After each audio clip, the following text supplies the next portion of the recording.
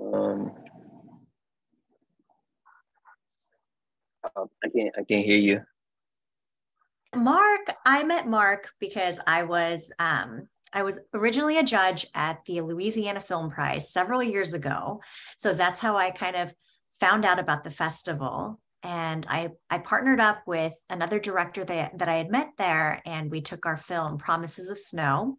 And the year that we took Promises of Snow, Mark also had a film there called Shreveport Sun. And his film Shreveport Sun actually won the grand prize at the festival. And obviously, Shreveport Sun is an amazing film. We screened it at our festival last year. And it was so interesting because Mark actually was pitching his film Bamper Bridge, which he ended up making, and it's going through the film festival circuit right now. But Mark, please introduce yourself. Please share with us just how you got into filmmaking to begin with, and just some of the inspiration that you had behind Bamper Bridge. So hi everybody, my name is Mark D. Bonner. I'm the writer, director, producer, costume designer for Bamper Bridge. I started out in the film scene as kind of just a writer, honestly, because I was just a little bit too shy to start acting, and I just slowly inched into it as curiosity. I was like, I want to try it, just try acting, and I started to be a little good at it, so I just kept just practicing and practicing. And then I wanted to direct too, but it's like I don't know. Directing seems scary. I don't know if I'll be able to direct someone or direct myself. And I just went for it. Sometimes you just have to go for it in life. And I just went for it. And my debut was Shreveport Sun, and it premiered at Louisiana Film Prize. It's going to top tier film festivals. And to date, it has about 13 awards. And my next one was Bamper Bridge. And actually, before making Bamper Bridge, I was actually going to make another short film. I was in pre-production for that one, but the article popped up about the real incident that happened in Bamper Bridge, and I saw it. It's like it touched my heart. It was like I know there got to be a film about this somewhere, and there was no film at all about it. I just see articles and articles and articles. Like nobody's made a film about this, and it's like I guess I'll do it. I'll be the first to make a film about it. And I made a film about that. It switched everything. I said, this story has to be told. I put the real event that happened in the center of it, but it forms around my style of directing, my style of storytelling. I put elements of fiction to a classic styles like Casablanca, Citizen Kane, and seasons of like I lived the early 90s, 2000s feel. I put all that together and connected to make the bridge. That's amazing. So what did you learn making a period piece? Because this not only was like a unique story that you were telling, but it was a period piece. It was the story took place a long time ago when there was segregation and there was racism was like running rampant in Europe. So what are some of the things that you learned while you were putting this film together? I learned a lot, so much, because the fact I didn't know they went into the military. I didn't know they were treated like that in the military. I thought kind of like how the soldiers there was thinking. Like the character I portrayed, I went into it like how he would be thinking. Okay, I'm go to the military, thing will be fine, and know it's about the same as America. Uh, so it's kind of like I learned that, and I learned the other smaller details. Like I even searched, talked to authors from Great Britain who were maybe the descendants of some of the people, and they even told me about some of these things, and it was like, wow, it's like it's amazing. Some of them did come from not Shreveport, but some of them came from the South, and Wow. they went over there to try to be soldiers, and they were into that. They got into the real incident, and that's probably the most famous and also not unknown, not known at the same time. One, but it's happened multiple times. I know it's happened in France and things like that. But this one was the most interesting because it's like the British soldiers kind of helped them with all that. It's like, no, we're not for segregation. Yep. So, Mark, what I know that you're always, writing different projects. You said that you had a project that you had written that you were in pre-production for, before Bamper Bridge, but then you came across Bamper Bridge and decided to make that story. What are the stories that you have next? I mean, I know that you have the feature film that you're working on, the murder rap feature film. But what are some of the other projects that you're going to be talking about with our group and our network during speed networking next week? I have so many different short films. I have one because my short films I kind of want to put like a message and a theme, and I have one that's not only a message and a theme, but it'll challenge me as an artist as well. Because a lot of people don't believe me, but I know I'm a new artist, and it doesn't seem like it, but it's like I'm new. I'm trying to kind of mold my style, so it's like my signature. So it's like as soon as the spoon film comes on, you'll know it's mine. You'll know it's directed by me. I'm trying to get that signature critique and the stories that I used to kind of craft. I kind of do kind of this like uniform strategic method that I'm molding it this for my methods. I have another one that was based on a lot of big themes like dealing with different things that teenagers do. I got one that's for young adults coming into life, like young girls, so their problems that they may deal with. 'Cause I have a sister, and I learned a lot from her, and nobody can kind of put that into like a film. I have other themes that kind of challenge other norms, and I think it'll kind of it's a deep message, but also entertaining. I'd like to educate them as well, and so each one of them. So I know that you're going to be making a film for the Louisiana Film Prize, which is taking place again next year. Have you zeroed in on a particular script or a particular story that you're kind of wanting to kind of dive into? I have about three really good ones, but I probably can narrow it down to maybe two, both or a bit different. Kind of like this one, it kind of is different, but it shows a big message. Is about the one I have with a protagonist I would love to be, because I've been starring in my own things, but I kind of want to get this to someone else. Particularly, this one kind of has to do with transitioning into the adulthood, but it's from a perspective of a teenage girl, and I would love to get like cast a teenager, well, not or someone who can play a teenager as the main protagonist to that one. It deals with taking risk and taking challenges. A bit of a lot of my stories has different elements of my real life in them as well, and it's kind of like exploring to those elements and also crafting it into a story. Like it's out of that one, which is really deep without telling the whole story. It has a twist and things like that. And I have another one as well that I was gonna do before Bamber. That one has a lot of themes in it, but it centers into one thing, and it's kind of like as well as external problems and internal problems that common folks have and overcoming them. That's great. Have you ever thought, I know that your film Murder Rap, it's an homage to, like the 90s rap, there's a lot of elements of the 90s music, influences in that film. Have you ever thought about doing maybe like a short proof of concept for Murder Rap? And then like submitting that to festivals to kind of get attention. And then from there, after the success, that gets, turning that into a feature. And the reason why I ask you that question is because I'm actually executive producing a feature film that's coming up. It's called Isle Child, and it's about a Korean American kid who was adopted and grew up in white Massachusetts.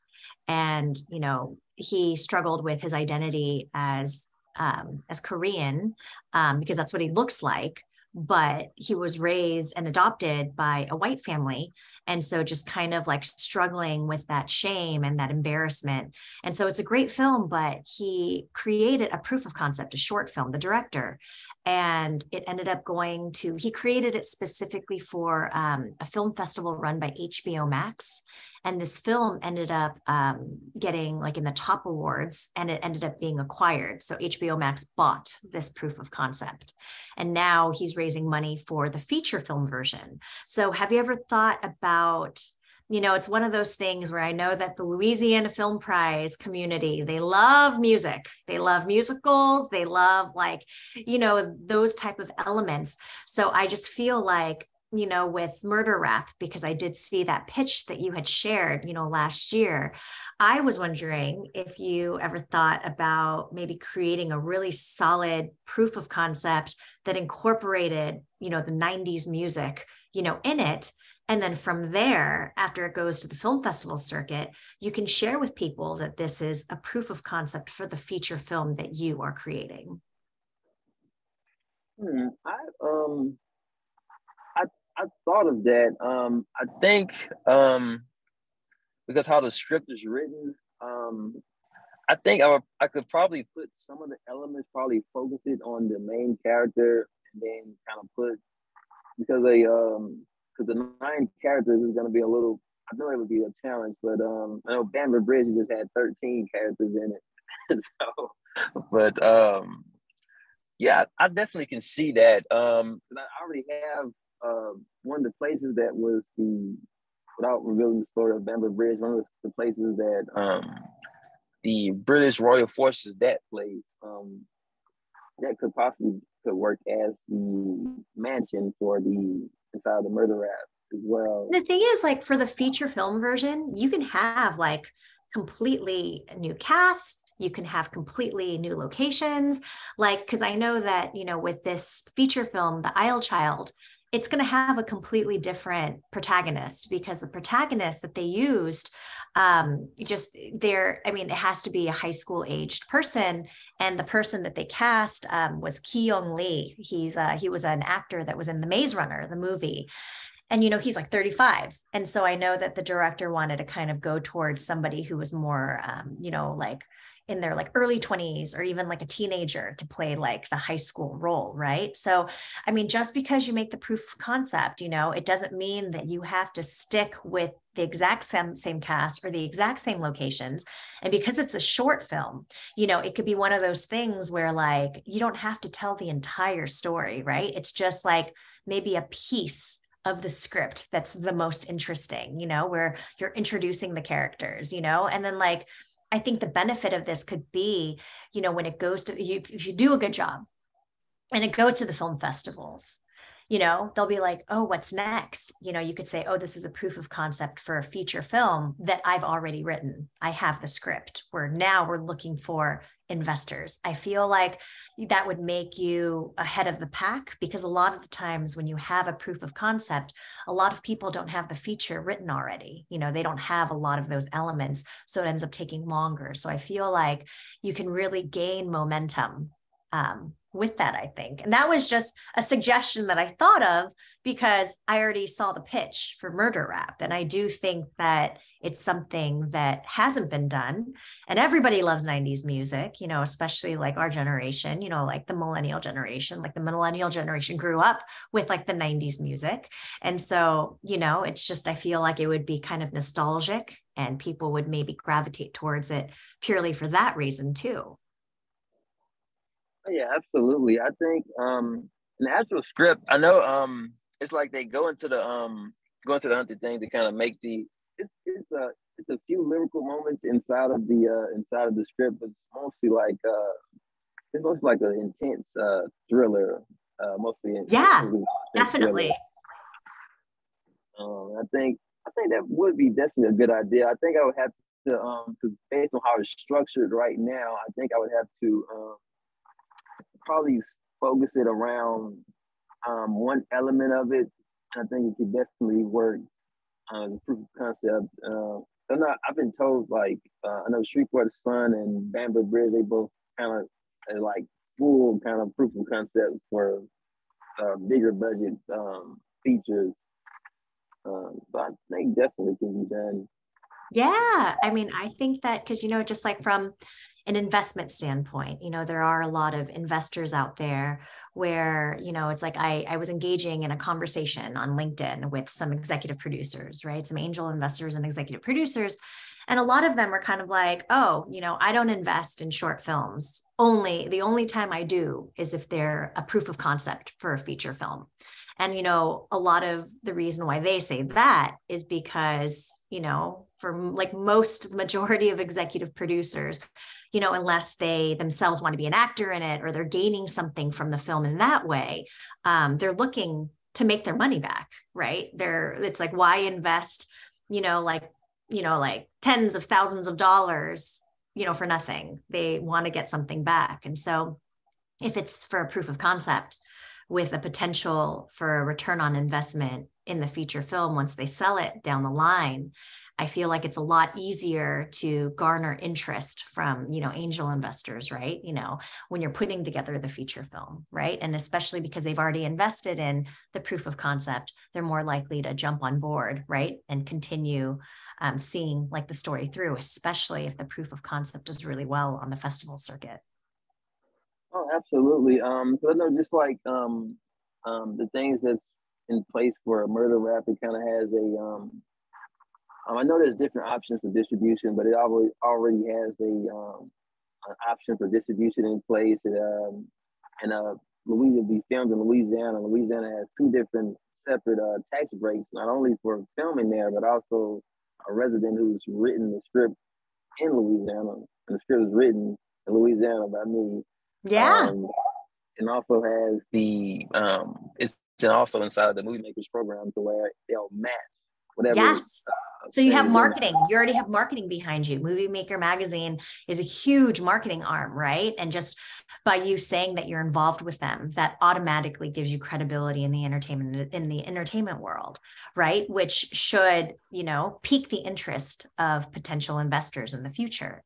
So, I mean, I definitely think that, that would be really interesting to see. It'd be very different, because I know that, a lot of the times, at Louisiana Film Prize, like a lot of the films start being kind of similar, and so it's like, I feel like changing it up, in this way it may be exciting to see. Oh yeah, definitely. I can I probably I know I write pretty fast. I think once I think of a concept, I probably could think about it by tomorrow about writing it as a proof of concept. Um, actually, Murderer actually started as a short, believe it or not. I started Oh, as a long short, like a 40-minute short. yeah. Actually, how I wrote it, and I extended it to become a feature instead because I knew it's hard to program 40-minute shorts. Yeah. So it actually did start as a long version of a short. Well, Mark, I know that you are going places, and I just feel like just all these open doors that you're walking through they're just signs that you are exactly where you're supposed to be. So if people want to follow you in your journey, if people want to stay connected to you, what are the best ways that people can stay in touch with you? Currently I update regularly on the social medias or Bamper Bridge. The current most active ones is Bamper_Bridge on Instagram, and on Facebook it is Bamper Bridge the Short. I also update my company's website now. It's going to be called The Mind of M Films. So it's going to be on Facebook as well. And that's going to be all my content updates are going to be on that one particularly. That's on Facebook and it's on Instagram. What was the name of that one again, Mark? The Mind of M Films. The Mind of M Films. Yes. Perfect. I'm gonna post all of my the updated current projects that I'm working on, casting and things like that.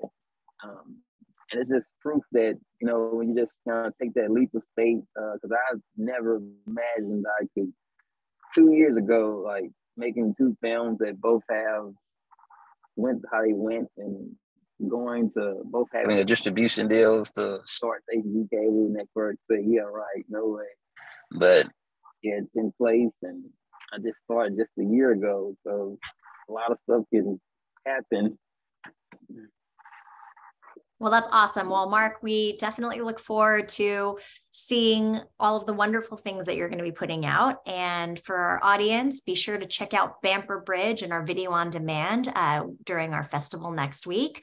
And Mark, thank you so much for taking the time and chatting with us. Oh, absolutely. Bye, Mark. All right, bye, guys.